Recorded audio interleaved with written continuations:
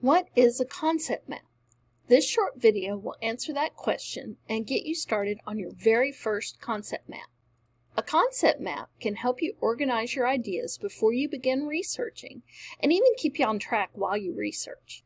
It's a lot like Sherlock's Mind Palace or the case map that a detective makes, but it's on paper. Start by thinking about your topic. Most of us will answer these questions like this the first time around. I know nothing. I need to know everything. And I don't know how to find out. Try to think a little harder about your chosen topic and what you might know about it already.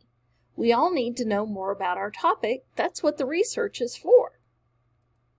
Start your concept map by writing your research topic in a circle in the middle of a blank piece of paper. Kind of intimidating right now, isn't it?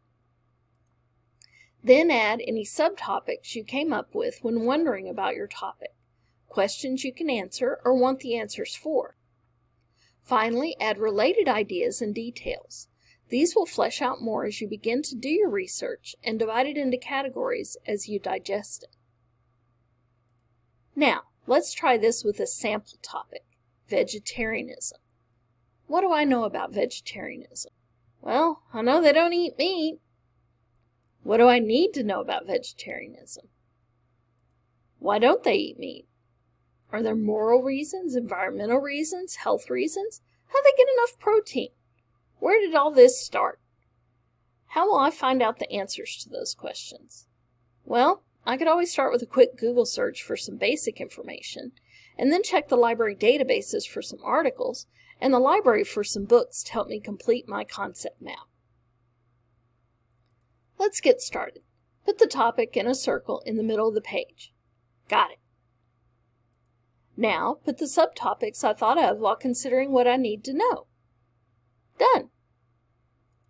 Now I'm going to fill in around those subtopics with the stuff my preliminary research found to be answers or solutions to the questions I need answers for. Good. Be sure and try this for yourself. Use paper or a whiteboard or write with your finger on your tablet or laptop, then post it to the discussion board as requested by your professor. And if you need help, don't be afraid to ask a librarian. We're here to help.